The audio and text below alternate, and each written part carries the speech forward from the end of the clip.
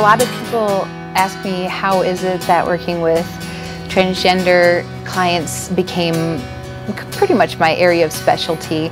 So that's definitely an interesting story. Basically, I went to graduate school to become a counselor.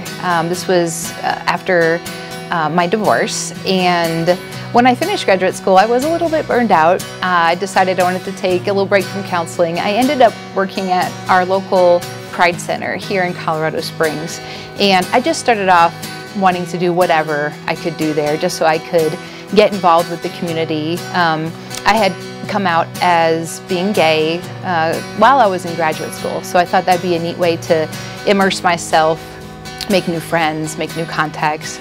And so I actually ended up being promoted to the associate director of the Pride Center while I was there. So I worked there for about a year and a half, and even though at the time I didn't know that that was a really, really good idea, it turns out it worked out perfect. I made all the connections I needed to make. I established myself as somebody that the community could trust, and that actually was the first time I started interacting with people who were transgender.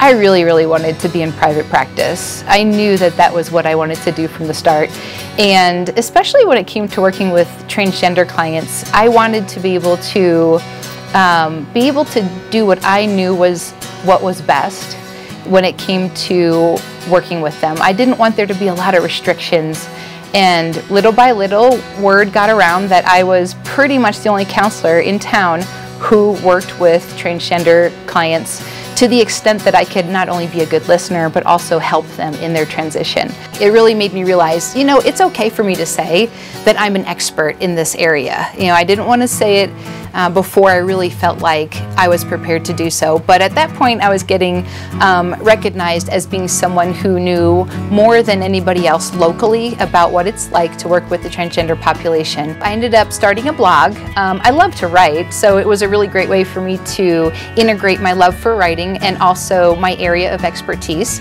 I realized that I wanted it to go big. I wanted as many people as possible to be able to learn and grow and be supported by what I could maybe do for them. Over the next year or so, the blog just started to grow and grow.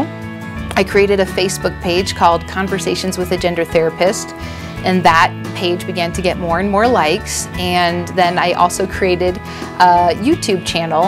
And so once I got to that point where I was getting more of my information out there to basically the entire world, I realized at that point that I had reached a point in which I could really share myself with others and help others in a way that I hadn't been able to do just by being in my office one-on-one with clients. I get a lot of messages, you know, emails, YouTube comments, Facebook messages from people around the world. And there was this theme, this question that kept coming up from people.